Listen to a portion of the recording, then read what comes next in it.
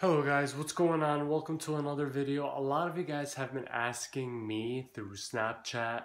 If you don't have me on Snap, add me. It is MEDCHD, same as my YouTube name, channel name, of how to hard reset iPhone 10, iPhone X, iPhone 8 or 8 Plus.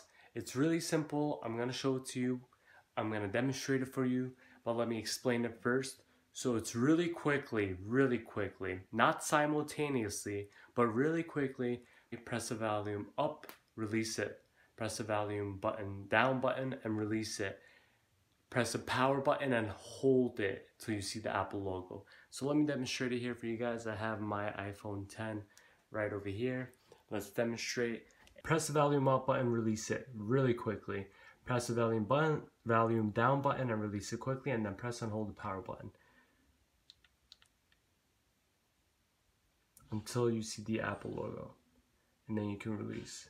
So I'm still holding the power button until it shuts off. You see the Apple logo. Today, there you go, and then you can release.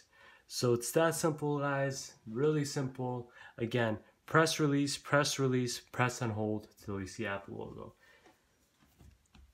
Please let me know if you do have any other questions. Like, subscribe, and comment below if you have any other questions. And I'll see you guys in the next video.